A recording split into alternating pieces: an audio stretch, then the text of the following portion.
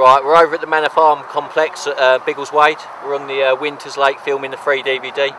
It's October time, and set up in the swim opposite over the other side there, and haven't seen any fish. Neil from Korda, he did a few too out of that swim, but it just didn't look very good. So I come walking around this bay, bumped into Jake, back of the wind, sun was out, fish everywhere, probably 20 or 30 fish.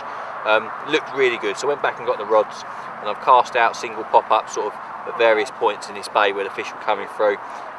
As I felt the lead down, it's probably 5-6 foot deep, maybe a touch more, maybe even 7 or 8 on one of the rods. And I was thinking, to be honest, if I can see the fish on the surface, then I'm probably not going to get a bite very quickly.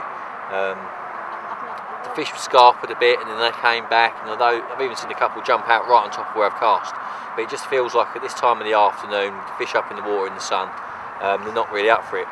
James Armstrong, he's popped round and he put a few mixers out, and they took a few of them. You know, it looked like it might happen, but he's had a few casts to the controller, and the fish of the main have drifted off, and it's not looking too great round here. I'm going to hang it out for a couple more hours, try and nick one, but if nothing really looks like it's still about, or nothing's going to happen, I'm going to move back to the other central swim. I think Adam's put a lot of bait out, and he's told me where he put it just to keep me off his bait, but I'm going to slip a couple out there in the dark when he's got the door down, and hopefully we'll have a couple in the morning to show you.